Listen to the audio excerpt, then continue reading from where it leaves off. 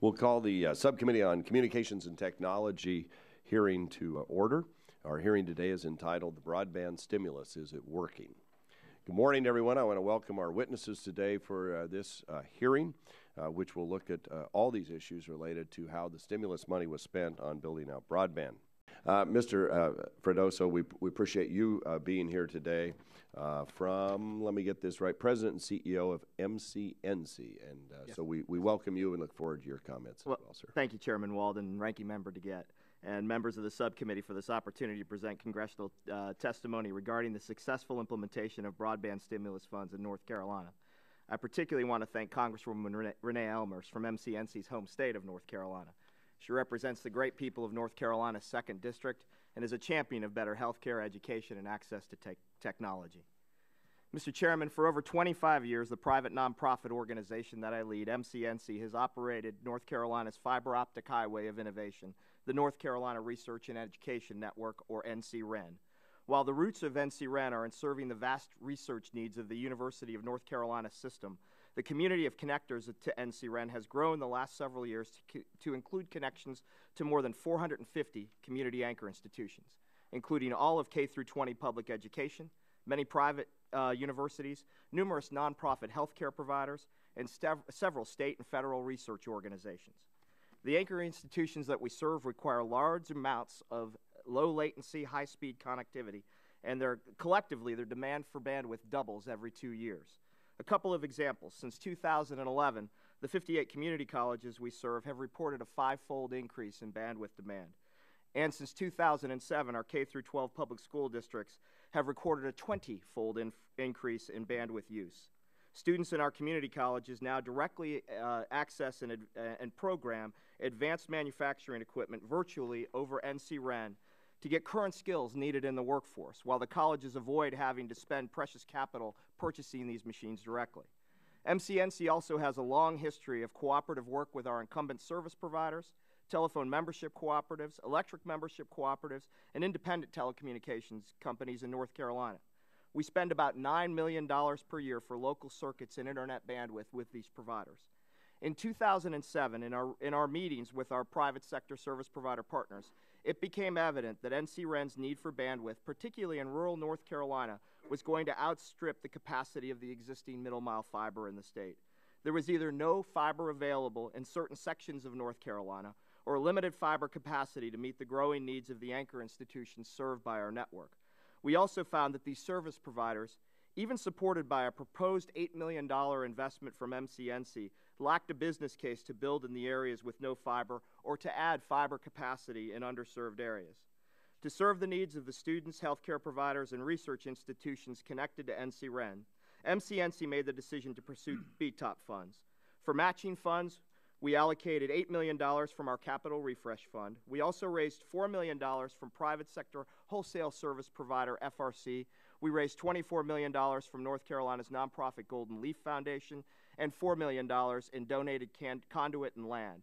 MCNC brought a total of $40 million to the table in a vision for a statewide network that would bring broadband to some of the most rural, mountainous, and difficult areas to reach in the state.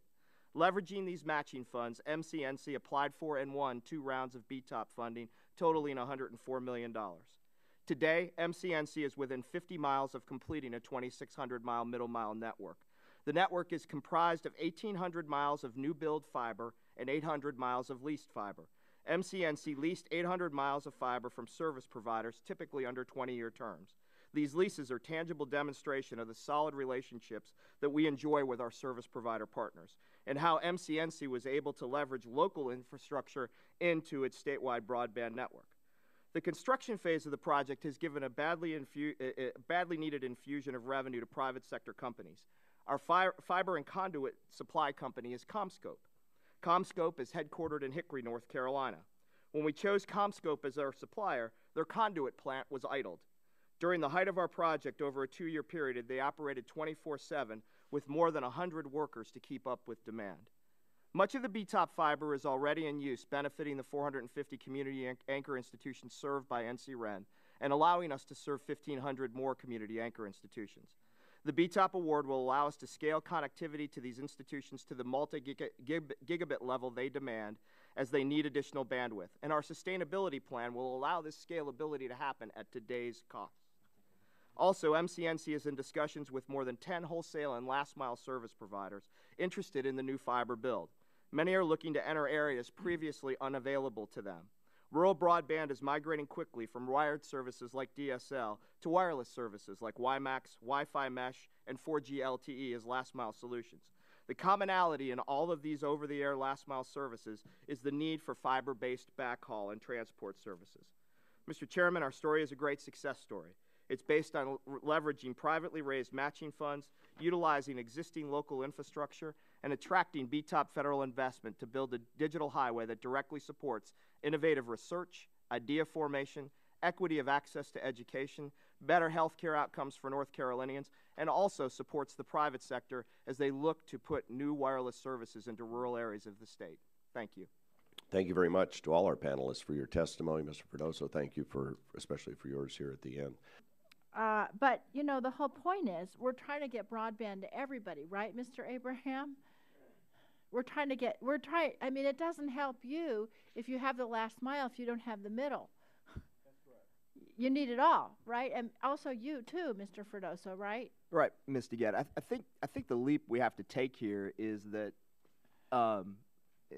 you're looking at a critical infrastructure now. So you've got to look at it from both perspectives. The last mile in a lot of rural areas is going to move towards wireless.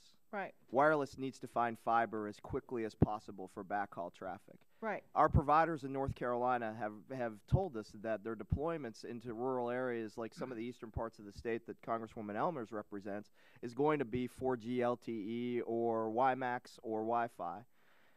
There is not enough middle mile fiber right now along specific routes in the area. We did this verification because we were trying to serve schools to take that backhaul traffic. Okay. The second piece of this is that it's critical infrastructure. Yeah, right. And you're not going to run a hospital that you're putting on healthcare information exchange or telehealth on one single fiber connection to that hospital, and that's what the middle mile serves directly. Right. So you need multiple paths. Mr. Abraham and Mr. Freddoso, we've heard the argument from some of the incumbent broadband providers that there was no need for Recovery Act funding. They can't compete with networks funded in part with public dollars, and BTOP recipients are overbuilding their networks. What's been your experience with getting private investment for the deployment of broadband in your communities? Thank you, Mr. Welch. I think an important fact to note is that we're a private nonprofit, and we've been operating this network for 25 years. So we've built really good relationships with our private sector service providers in North Carolina. We had similar discussions to what Mr. Abraham had in Georgia. But let me give you one example. We had to upgrade one route, one connection between Rocky Mount and Greenville. Part of it touches Congresswoman Elmer's district. And we got a quote of 5x the price for 2 times the bandwidth. And the reason is that we lacked fiber availability. The carrier lacked fiber availability. So we took it upon ourselves to partner with them, figure out where they had availability, lease from them as part of the BTOP program, but then build in the gaps in the state so we could serve these anchor institutions. And we serve all of K through 20 public education. Their need is growing greatly. But this also now offers North Carolina an opportunity to be a test bed for some of these wireless technologies in the last mile. Work with these private sector service providers to make fiber available to them on attractive terms to allow them to deploy these services in areas that they couldn't reach before. So our story is a little bit different, I don't know Colorado, I don't know Vermont, but I know that we did the diligence up front to make certain that that the overbuild was kept to a minimum to interconnect points. Okay, thank you. I yield back. Gentleman yields back. The gentlelady from North Carolina is recognized for 5 minutes. Thank you, Mr. Chairman. My question is for Mr. Freddoso, and I've been listening carefully to your testimony, especially my questioning is along the line of my colleagues as well in relation to the overbuilding and the comments and the opinion from the private sector that the middle mile network has been overbuilt. So basically, you just gave us information that you've built a very strong relationship with the private sector. So are you experiencing this? Because of course, you know, many in their opinion, you know, with government subsidized entities, that, you know, there's an availability there to pick lucrative places and serve rather than build the underserved areas. You know, I would agree with Mr. Smith and Mr. Kirchhoff. There has to be some regional assessment, Congresswoman Elmers, of what's available in those areas. I believe that we're entering a time, particularly for rural economic development and for rural health care, that more than one path of fiber is going to be needed into some rural communities. Mm-hmm. You're very familiar, obviously, with the healthcare industry, being a nurse. As we move more into telehealth for critical areas, providing that touches part of your district and the healthcare providers that work, if we're doing telehealth over these connections, I wouldn't want one route of fiber into that hospital. Mm-hmm. If we're delivering healthcare based on these connections, it would be like saying I have one road in and out of the hospital and it's blocked by a car wreck. Mm-hmm. I can't get to the hospital. If I have one path of fiber to a hospital and that gets cut, I don't want health care to stop in that hospital. Mm-hmm.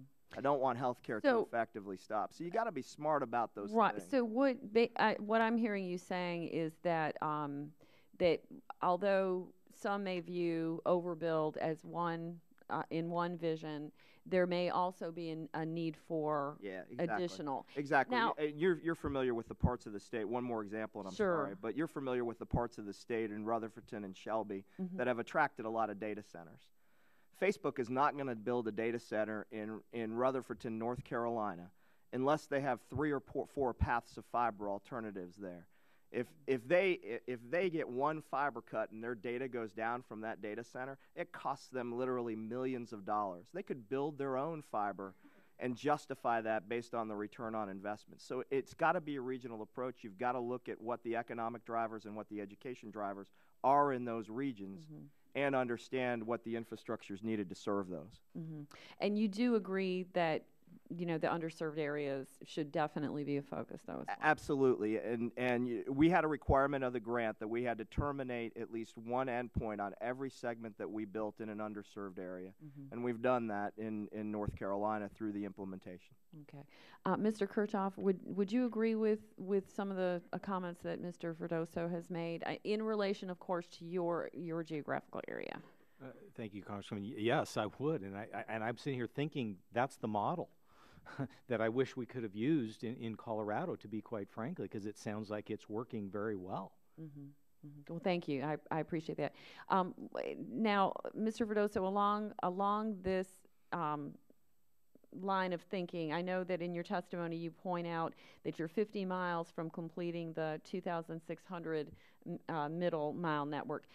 Where are you now with subsidized funding? Are you up and running and sustainable? Oh yeah, we've operated the network, as you know, Congresswoman, for 25 years with the community anchor institutions as our key constituents on the network. We can operate the network with those financially and fiscally with those endpoints on the network and keep prices relatively flat.